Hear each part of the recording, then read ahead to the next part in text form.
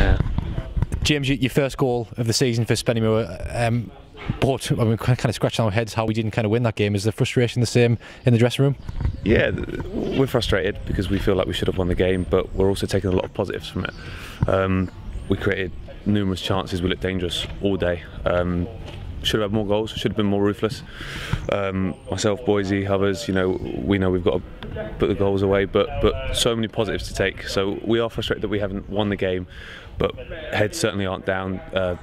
Chins are up, ready for Tuesday, and as I say, massive positives from the game, and we're looking forward to the next one.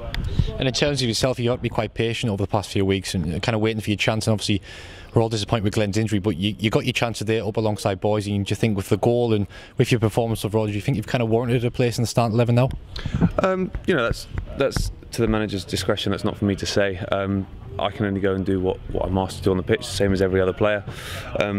Excuse me. And as the gaffer said rightly in there, everyone today were 8s, 9s out of 10s. 2 corners have cost us. We know it's something we need to work on. But as I've said, I'm really pleased with the way I've played today. But most importantly, the way the team played today was excellent. We looked dangerous every time we went forward. Yes, we should have had more goals. But as I said earlier, the positives to take from it are numerous, and we're really pleased. Not with the result, a point's okay, but we're really pleased with the performance. And you played alongside Boise there, obviously the first time you've probably played together. So how do you think your partnership kind of worked? Because it seemed to work really well from the first minute there. Yeah, I mean, it's a little like chalk and cheese, me and Boise. One's a hold-up striker, one goes in behind, but we like to think that each other can do both, and that really works because defenders don't know whether to stick or twist almost.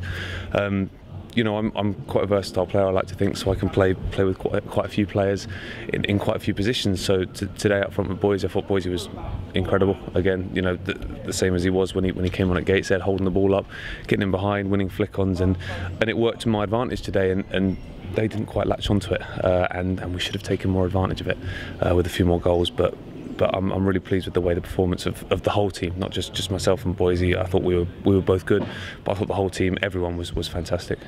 And kind of the only thing that's kind of missing at the minute is kind of stop conceding sloppy goals. I mean, 2 more from corners today. It's been our Achilles heel this season. Obviously, a bit of frustration in the dressing room there. Once them errors are kind of eradicated from the game, then things will start to click and wins will start to come. Yeah, definitely, and that's something we're well aware of. We're not ignoring the fact that seems to be an Achilles heel at the moment, and we know we need to address it.